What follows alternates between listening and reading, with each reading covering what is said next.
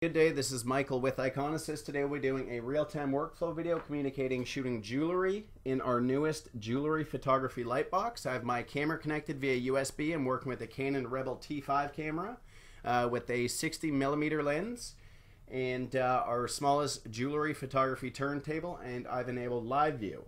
And as you can see, I'll just put inside, that's actually a real-time preview of what my camera sees. As you can kind of see this these jewelry tweezers going back and forth in front of the camera. So we've enabled a real-time preview. We're just going to adjust our camera a tad here.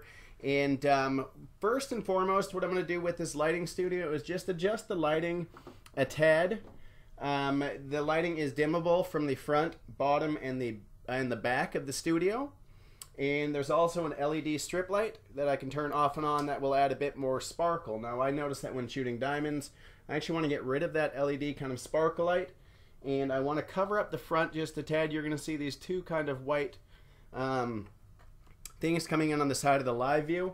Those are actually my kind of reflection panels that bounce the light back into the studio. So now that we've kind of optimized our lighting, we want to make adjustments to our camera settings. So I'm going to adjust my aperture, shutter speed, white balance, sensitization, and just optimize. So I'm going to capture a pretty good quality image here at correct exposure levels. So let's just go ahead and we're just going to let's just capture that image, and we can see overall it looks pretty good. I can actually view a lot closer at 1:1 and see it's a pretty good quality image. So the next thing that I can do in my last step, I'll want to adjust my focal point. Now I can do this through mouse clicks. As you can see, I can make changes via my mouse clicks to kind of optimize my focal point. I can actually reach over to the lens as well and just twist the lens left and right, the focal ring, just to adjust my focal point settings. So we're just going to find optimal settings there.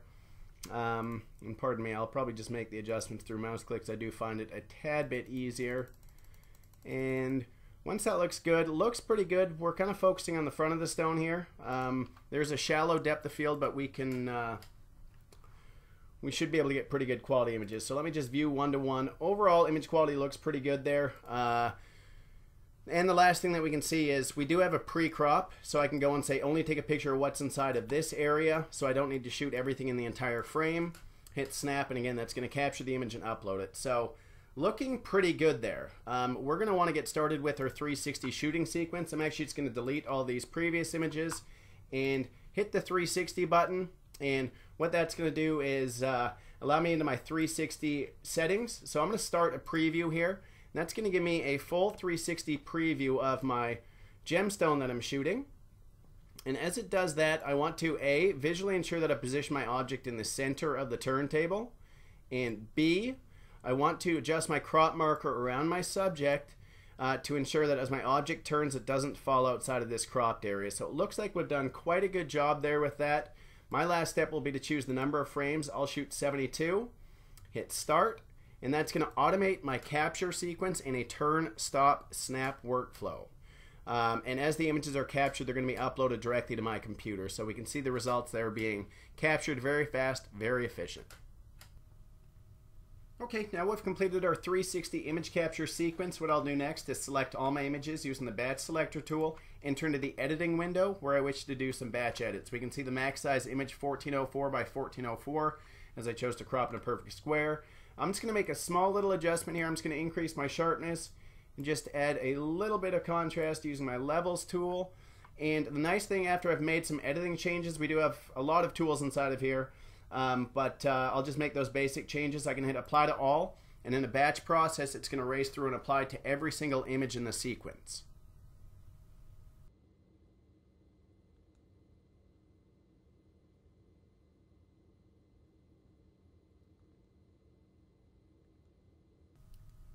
And now that we've completed our batch image editing, I'm going to go ahead and output these. So I'll give this a name. I'll call this Diamond 360. You can choose to resize if required. I'll actually keep the original high resolution images, and you can also do some stuff like watermarking, choose your resolution, but I'll just leave it with the standard settings here, and I'll hit OK. And again, that's going to batch rename everything for me during the output step.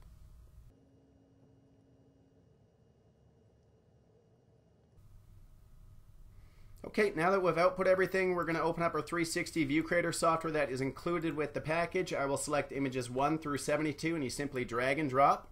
This is going to create an interactive 360 product view. Okay, so we've just output our 360 view here. Again, 72 frames, fully user interactive. 4 different output options: HTML5, animated GIF, MP4 video with control, or just a standard MP4 video. They're also fully customizable, so I can say maybe I want, let's use, maybe it's some blue buttons here. I'll just reload the preview. And we can see now that the 360 view has different color player buttons. The last thing I'm going to do is just choose my output size. The original images were at 1400, so I'm just going to say let's do it about, we'll display it maybe 700 pixels by 700 pixels. I'll hit OK. That'll again reload the preview. And now we're ready for our output stage. So 3 different outputs you can output locally. That's just a local file that you can then take and host on your own servers or share with customers. An integrated 360 view file with all the supporting files in that master folder. Local plus uploadable, you can upload to our server as well as get a local copy, or just a standard upload to our 360 view server. This is a 360 image hosting service, which will simply give you a iframe or index embeddable file that you can simply drag and drop onto your website. So I'll just rename this and I'll just output locally for now. I'll just call this Diamond 360 View. I will choose my output location, and let's choose the same Diamond 360 folder, and I will hit the Save button.